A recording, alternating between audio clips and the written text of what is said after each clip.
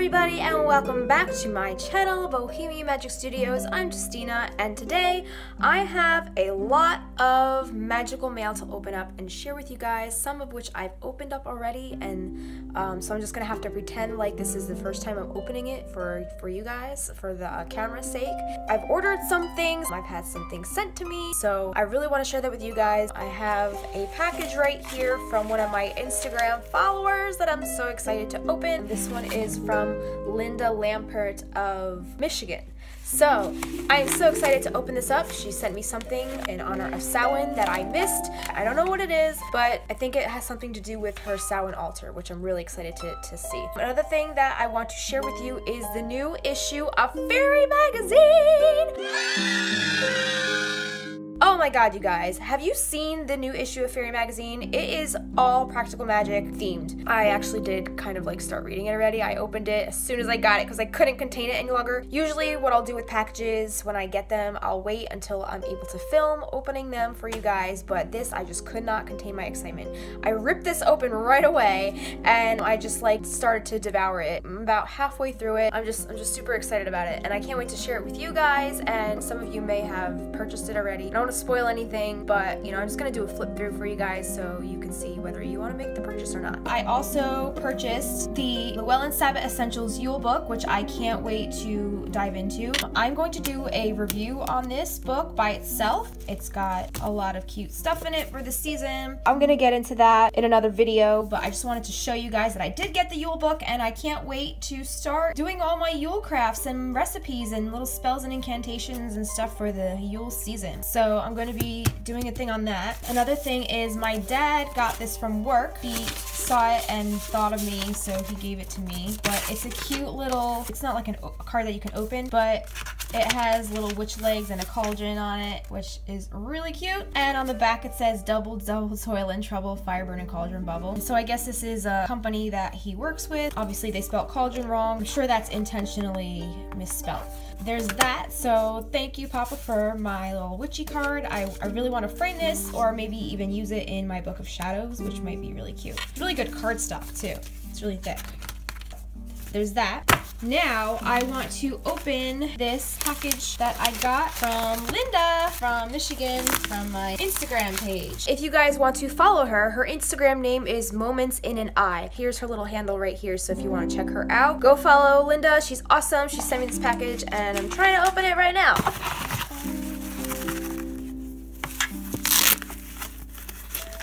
Have a magical life. Oh, that's so cute. I love how she like framed it on this little card. And this is a picture of her Samhain altar. How pretty is that? Look at all of her little potion bottles and her skulls and her pumpkins. And that candelabra is gorgeous, and she's got little tarot cards. There's the Hermit, and there's a little Book of Shadows, and more tarot cards laced throughout her little altar. The Sun card, there's the Wheel of Fortune, and it's just a little picture of her little altar space. That's so cute. I could put this on my altar space. Thank you so much, Linda, for thinking of me and sending me this cute little gift. I really appreciate it, and I love this, so have a magical life. Thank you so much for sending me this. Love it. Maybe I'll even put this in my Book of Shadows, or I'll put this on my altar as well. Thank you so much, and I will see you on the Instagrams. Now, last but certainly not least, this is the reason behind me doing this video. I cannot wait to share this with you guys. It is my FAERIE Magazine, my practical magic issue. Oh god, guys, it's gorgeous. I would have to say my only regret about this specific issue, the only downside to it that I can possibly think of, is that I wasn't involved in it. I would have loved to submit an article or some kind of thing for this practical magic issue. I'm obsessed with this movie, you guys. Like, I eat, sleep, breathe practical magic. Like, when I'm feeling bad or down about my day, I put this movie on and instantly I'm transported into a realm of magic, and I just love it so much, and I know that some of you guys share the same sentiments about it. So I already opened it, but I'm gonna pretend that I'm opening it now for you guys, so let's open it together. So here is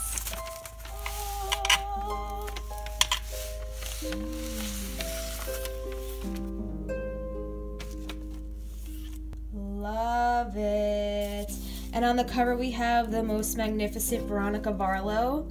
I'm not sure if you guys follow her on Instagram, but I love Veronica. She's also very good friends with Gala Darling, who I also follow. And then there's another woman on this page who she is good friends with. They're both in the burlesque scene, I believe, in New York somewhere. I'm not too familiar with her, but I just followed her on Instagram so I can become more familiar with her. But anyway, let's look at the cover. FAERIE Magazine, Celebrating the Extraordinary. Issue number 40, autumn 2017. And on the bottom, it is the Practical Magic issue, Learn the Rules of Magic. And it came with a little pamphlet. They do have a new fairy handbook that is out now. It's a big compendium of literature, lore, arts, recipes, and projects. I plan on putting this on my Christmas list, you guys. I don't know about you, but I can't wait. And it came out November 14th, so just a couple days ago. And you can order it on faeriemag.com or wherever books are sold. And then inside, it also came with a little note card. Your day is about to become a little more enchanted. And inside, it says, thank you for shopping with us at FAERIE Magazine. It's so cute.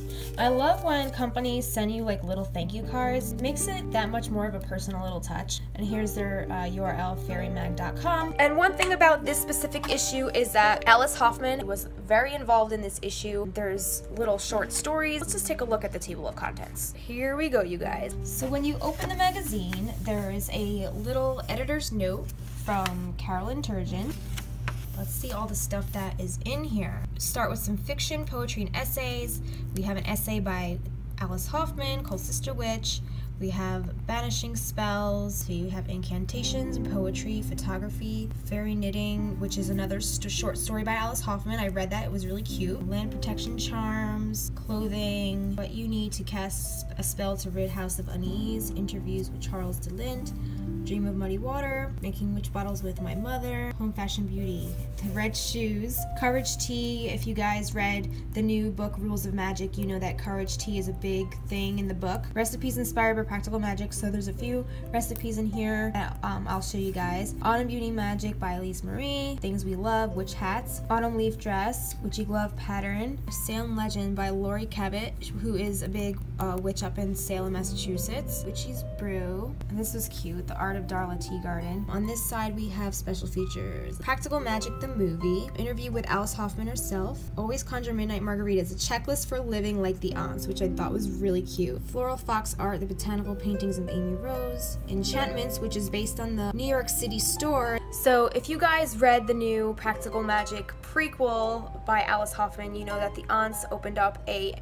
shop in New York City's The Village called Enchantments. Well, this shop is based on the real life shop Enchantments in New York City. In this shop, like, apparently they have glitter all over the floor and they make you your own personalized spell candles for whatever you want to bring into your life. And they specifically make it a point to say that they do not encourage any kind of negative magic. They are very ethical in what they put out into the world as well. And they also like to ship candles everywhere in the world. Like, people from all over the place go to this shop to get their spell candles made, and it's become a really big thing for them. I would love to do a video about that. Like, I'm in New Jersey, I just have to take a train ride in. I could go visit the shop, so I'm dying to do that. And if I do have a little video series about all the magical places that I visit, and you can see the playlist over here or in the description down below, and I would love to do a little vlog on that. So hopefully I can get around to doing that soon for you guys, maybe after the new year. So let's get back to the table of contents. So we have the Herbs Practical Magic, Pamela Coleman Smith. If anybody is familiar with the Rider-Waite Tarot, she is the illustrator for the tarot. There's a little story on her. An excerpt from The Wind in His Heart. I didn't read that one yet. An excerpt from The Rules of Magic. I got Rules of Magic on audiobook from my good friend Seika in the Broom Closet. Thank you so much, Seika. I really enjoyed the book. And Seika is also another one who is obsessed with practical magic, and I really hope to collaborate with this girl on something practical magic related in the near future, because we're both pretty obsessed, and she's like one of those people that lives really far. Like, she's in California, I'm in New Jersey. If she lived closer, I'm pretty sure we would hang out all the time. You just know those people that you just like click with right away, and she's one of those people. So then we have Practical Magic Party Tips, which is really cute. Charles and Dancing Hands. I didn't read that one yet. Reflections Upon the Mirror. I didn't read that one yet.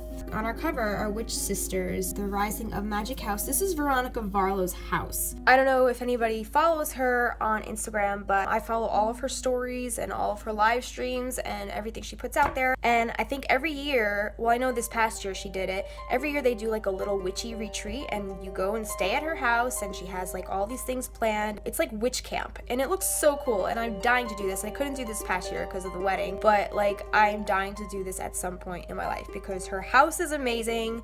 It's like, you have to see this place. There's pictures of it in this magazine, so I'll show you guys in a bit. And then there is 40 and Maidens Call It Love and Idleness. There's things from the readers, and there's also a little excerpt on how to make broomsticks.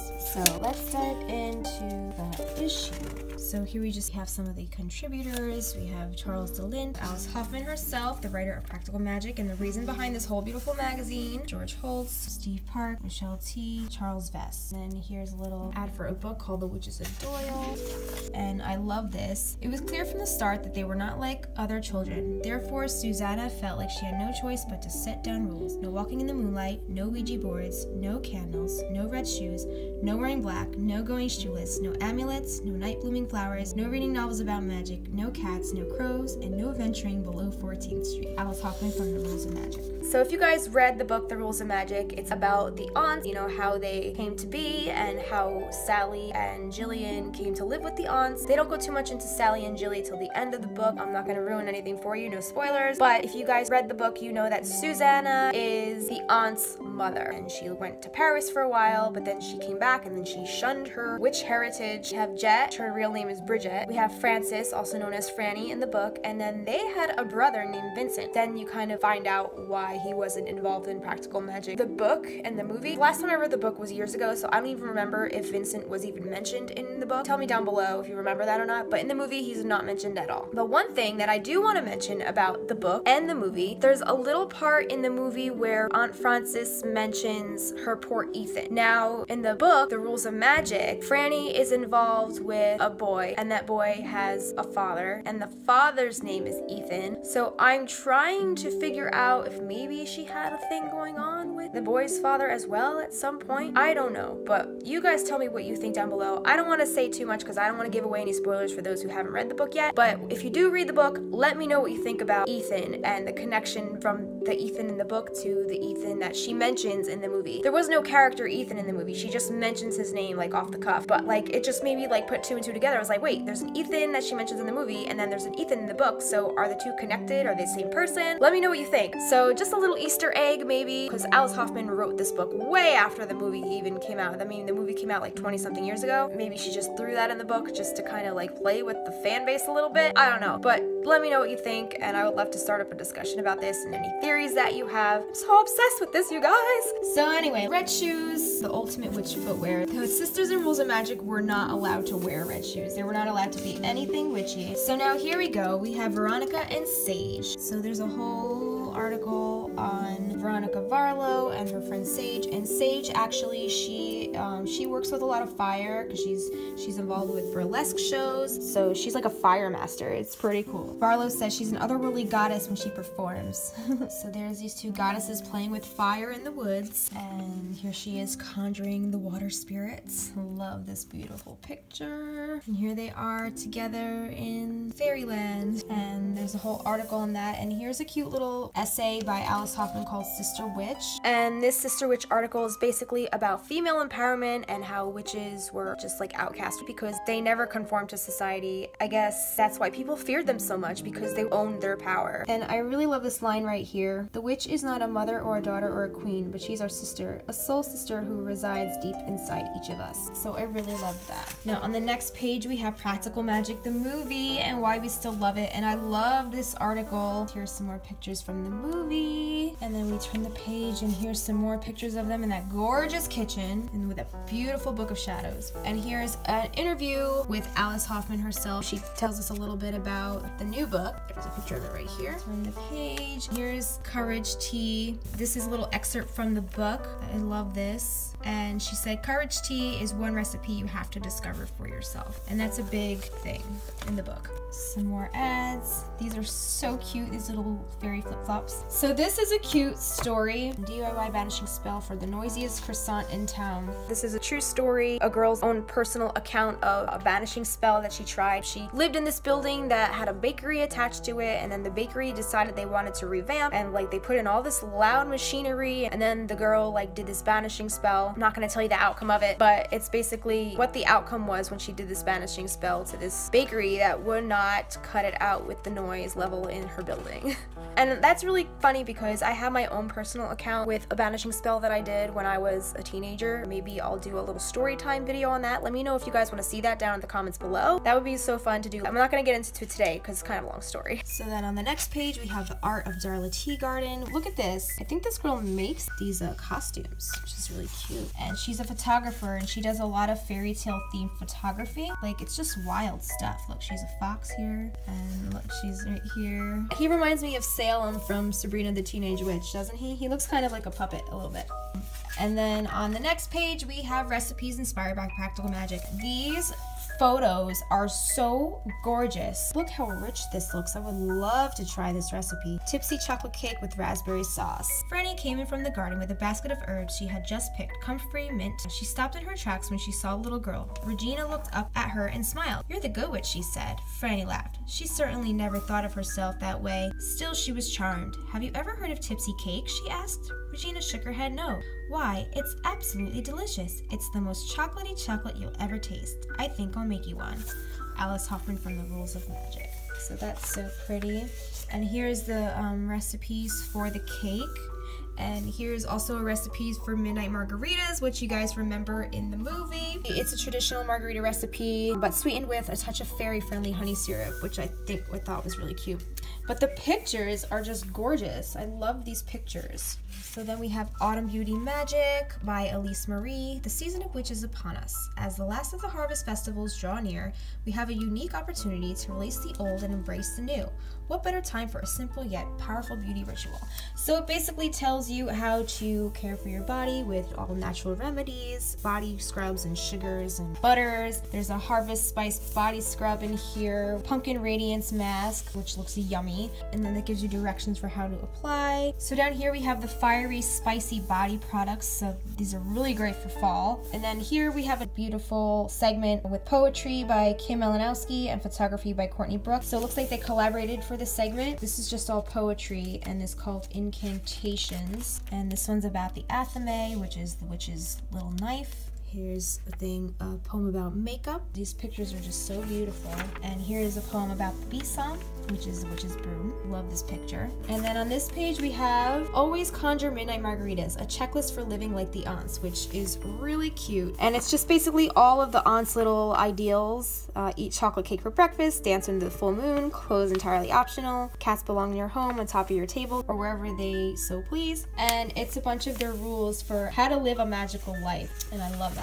On the next page we have The Night of the Witch, a fairy tale by Alice Hoffman. This excerpt is a short story written by Alice Hoffman where there are 3 sisters and then I think 2 get captured by witch hunters and they're thrown in jail. The last sister that didn't get captured, she had to go save them, and the only way she could save them was if she wore these gloves that were made from the night sky, and when she cast them out in front of her to find her sisters, they would create a map for her to find them. And it's just really creative and I really loved it. So here's an excerpt about fairy knitting with Alice Hoffman and Lisa Hoffman, and you can find Lisa's glove pattern on page 105. And I'm not sure if, I guess Lisa is Alice's sister. I'm not sure if they're related. On the next page we have The Eccentricities of Gentlemen, ephemera and apocrypha from the notes of Timothy Schaeffert. And maidens call it love in idleness, stories of perfume, magic, and medicine. So these are just stories throughout history of magic, perfumery, and witchery, and all that cool, spooky little stuff. There's floral fox art, the botanical paintings of Amy Rose. She does all these beautiful botanical paintings, which would be great to put in like your book of shadows. So then there is Magical Marvelous Broomsticks by Charlotte Baker of Nightshade Handmade. And I believe I've seen this woman on Etsy before, because I've actually looked into getting a broomstick, because me and my husband did a jumping the broom ceremony for our wedding. I was looking into broomsticks, but I ended up going with another cute broom for one of my flower girls instead. But I would really love to buy one of her brooms, because look at them, they're just so Cute. And this is Charlotte Baker, who makes the brooms. Also, she tells you how to make one yourself. She gives you materials and tools and the instructions and the technique, and she gives you pictures to show you how to make the brooms as well. And these are a couple more of her brooms. Look, the witch is in. I love this quote. This is one of my favorite quotes. And this is about enchantments in New York City. As you know, in the Rules of Magic, Francis and Jet Owens opened their own little witchy herbal shop. And I think that shop in the Rules of Magic was based on the real life enchantment shop in New York City. So like I said, I really want to check that out in person one day. And these are the wonderful spell candles that they make for their patrons. And you can get one custom made, and they put your astrological symbol on it and the colors corresponding to the type of spell work you are trying to do. I think this is the store window, which is really pretty. A happiness spell and a fairy attraction spell. And here's a little ad for some witch hats. Love this. So stylish. You can get those at lalabugdesigns.etsy.com. Here's kind of where I left off. I left off at the herbs of practical magic. So it just basically tells you some of the herbs used in the Rules of Magic, the book. And here's a beautiful illustration by Rachel Oakes. You could see some of the herbs written around the sides. This is really pretty. And this would be a really pretty picture to put in your book of shadows, or if you can draw, you could do something like this in your own book of shadows. Here's some of the pictures of the herbs. I love herbal pictures. So then here's a thing for land protection charm. What you need to cast a spell to rid a house of unease. So there's little spells in here. And here is the Divine Mystery of Pamela Coleman Smith, who is the illustrator of the Rider-Waite Tarot, which is the most universal deck that people use to learn. I learned on the Rider-Waite. A lot of people like to teach with the Rider-Waite. And it's just a really good deck to start with, I think, if you're planning on learning the tarot. And this is a picture of Pamela Coleman Smith. I did study her a bit when I took my tarot course, and I studied her a bit on my own just to learn a little bit more about the history behind the tarot. I'm not going to get too into her history today because it's a lot of story to cover and I only have a limited amount of time. But if you want to learn more about Pamela Coleman Smith, there's a whole article on here about her. Then on the bottom here, there's Carter Hall School of Folklore and Fantastic, which looks really cool. It looks like little Harry Potter-ish, and they have courses open, so you go register here. Here it is, The Rising of the Magic House by Veronica Varlow, and this is Veronica Varlow's really cool house. I mean, look at this house. Gorgeous. Like, I want to know who built this house for her. Like, did she design this herself? This could be in the article. I didn't read this one yet. Like I said, I only got halfway through this magazine so far, but I can't wait to read it. But she has this cute little hobbit door. This is the house that you see in all of her Instagram lives. This is where she holds her witchy camps, which I am dying to attend. Look at this staircase. Gorgeous. And the entrance, oh, the hobbit door, so cute. It's just so creative. Look at these windows. Oh God. It kind of reminds me of the Pippi Longstocking's house, if you guys remember at all. Villa Villacula. Some of her witchy wardrobe, her little dog. Her top 5 tips for creating a magical house. So if you want a magical house like Veronica Varlow, read her little tips here. So I can't wait to read her tips for creating a magical house, because I am looking for a house at the moment with my husband. And she also talks a lot about her grandma Helen. There was one excerpt in the magazine that I really loved and it resonated with me. She got made fun of in grade school a lot, and kids would make fun of her hair and stuff. One day her grandmother decided to brush her hair, and then she took all the hair from the brush and she put it down on a rock, and she said, "Now wait for the little birds to come and get your hair, because little birds will be singing in your hair for the rest of their lives." Because the birds make, you know, their nests out of twigs, leaves, hair, whatever they can find. Once she saw that she could sustain life with her hair, and it was just like a magical moment for her, and it made her realize her own power, and she didn't get nearly as bothered by comments and nasty people at school anymore. And like, I thought that was so cute. It's just a really positive message to leave for other young girls. So here's more beautiful furniture and little treasures that she has in her house. And then here are some, I guess there's some short stories here, and illustrations by Charles Best. Scene of Magic, Charles DeLint, A Dream of Muddy Water. These are all little short stories. I didn't get this far yet, so I didn't get to read these yet. Here's an excerpt from The Rules of Magic by Alice Hoffman. So if you haven't read the book yet, but you want a little bit of a teaser, you can get this magazine. Autumn leaf dress. Oh, there's a tutorial for how to make this fall lady autumn leaf dress. How pretty is that? And I guess you could put it out with your fall decor. Now here are practical magic party tips, which are really cute. I love the picture. And these look like all little apothecary jars that I bought for our wedding that we put a lot of candy. We made a candy bar and we put all candy in little jars like this. Maybe I'll repurpose those candy jars for, you know, my herbs and spices. And this is by Trisha Soroya, and I guess one of these is her. I'm not familiar with her, so I'm going to have to read up on her a little bit more. They just give us some fun little party tips. She gives you tips on how to make the spell book, how to antique paper, more fun pictures of the ladies right here with their little practical magic party. And they're dressed so fancy like the aunts. The Alchemy of Illuminated Poetry. Here's another book ad. Charles Best and Dancing Hands. That's another article. A Salem Legend by Lori Cabot on turning the witchy city around. So these are her cool, creepy little spooky hands and all of her crystals. And she is just so cool looking. How cool is she?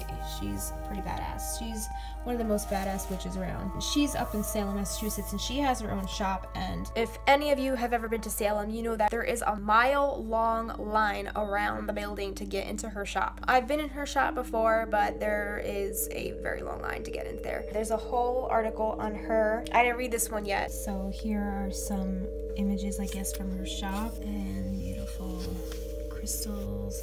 The one who owns this magic box may cast a lasting spell, place it in the box, and bury it in a place where it can't be dug up. Salem Haunted Happenings. I sign up for this magazine every single year because once in a while we decide to go, and it's just really helpful in planning your trip. So if you guys are planning on going to Salem, October is definitely the time to go. This is definitely the little magazine pamphlet guide that you want to get because all of Salem's happenings are in this guide. This is for October 2017, but the new one for each year doesn't come out till, I want to say, August, September. It comes out pretty late, and then everybody scrambles at once to get all their stuff booked. So it becomes madness. So you want to definitely book as soon as possible around August, September to get all your stuff lined up. Making Witch Bottles with My Mother by Kaylee Tedesco, and beautiful photography again. I think this is poetry. A Witch's Brew, From Forest to Meadow with Beauty Green Witch Holly Witchy. That's her real name, Holly Witchy. That's so awesome. In her upstate storybook home. Yes, that's her. And there's a whole article on her. Oh, I can't wait to read this. Oh, how pretty. She looks so soft and feminine and goddess-like. And I guess that's her in her home. Love her gown here. It's so pretty. There's Witchy Cider Vinegar, rendition of Rosemary Gladstars. Queen of Hungary, toner from tree to face. So it looks like a toner recipe for face. Reflections Upon the Mirror. I don't know what this one is about, but I love the photography. I can't wait to read this one as well.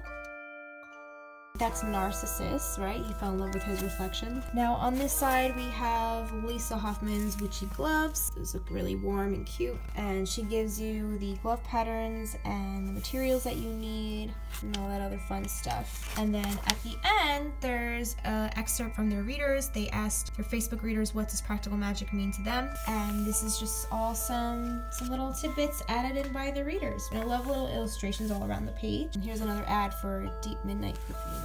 Artisan perfume oils by deepmidnightperfumes.etsy.com. The last page is their ad for their fairy handbook, which is out now. So go pick up your copy of that or put it on your wish list for the holiday season. So there you have it, you guys. I hope I didn't ramble too much. I just was so excited to share this issue of FAERIE Magazine with you guys. And normally I don't subscribe to FAERIE Magazine, and there's another magazine that's on my radar called Witchway Magazine. I really want to try to submit more of my own stuff to these magazines, so maybe in the future you'll see some of my material floating around in one of these mags. But I don't subscribe to this stuff only because I can't really afford to be on a subscription. These magazines are like $11 an issue, but they had me at Practical Magic. I just had to splurge on the Practical Magic issue. So it was like $15 with shipping. If I see an issue that really resonates with me, I will pick it up. Feel free to pick this up yourselves. Go read the rules of Magic, and hopefully we can form a discussion in the comments down below. And there you have it. Hope you enjoyed this video. Check me out on my Instagram at Bohemian Magic Studios and on my website bohemianmagicstudios.com for more tips and tricks on how to live a magical life. I'm Justina. Thank you so much for visiting me today, you guys, and have a magical and wonderful day. I will see you next time with hopefully another magical recipe. Bye!